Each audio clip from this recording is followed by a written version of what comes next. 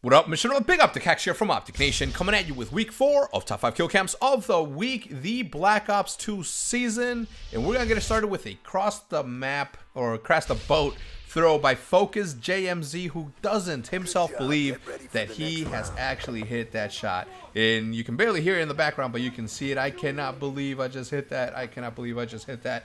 And I can't believe you just hit that either. It was meant to be. There it is, kneecap kill.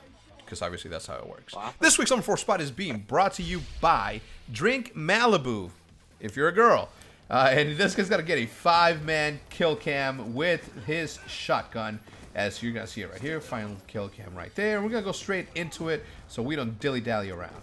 Coming up the 4th one right here, and then a 5th one, and that's kind of interesting. Obviously, Nuketown lends itself for these types of feeds, but we're gonna move it right along at the number 3 spot, being brought to you by Pandas, and we're gonna let the Astro Listening do all the talking. But first, after hitting this shot, he has to defuse it. Let's go to the Astro Listening now and hear the ruckus.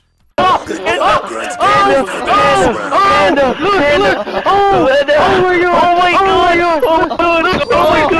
my god!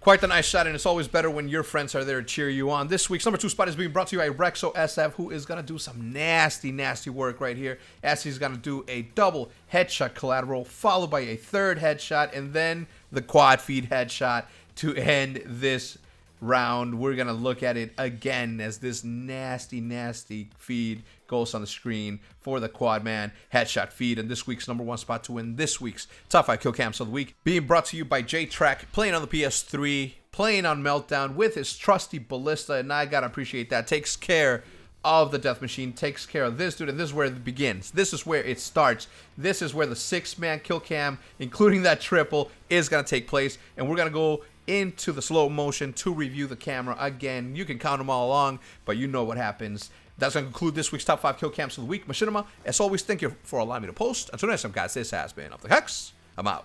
Peace.